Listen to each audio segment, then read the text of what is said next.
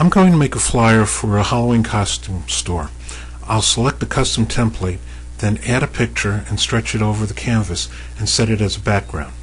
Next, I will select some pictures of costumes and place them on the canvas. I have already selected the pictures from my folder, so it won't take long. I'm picking 2 children's costumes and 2 scary adult costumes and will size them to fit the canvas. With the pictures in place, I need to select the Add Text button so I can place words in the flyer. I can choose the color, style, and size of the font that will grab attention. I want to create a QR code so someone with a smartphone can get the information off of the posted flyer. In the Add Barcode window, I select the QR code radio button, enter the store website and size, and select the Apply button. I'll give it a white shadow and place it between the bottom pictures.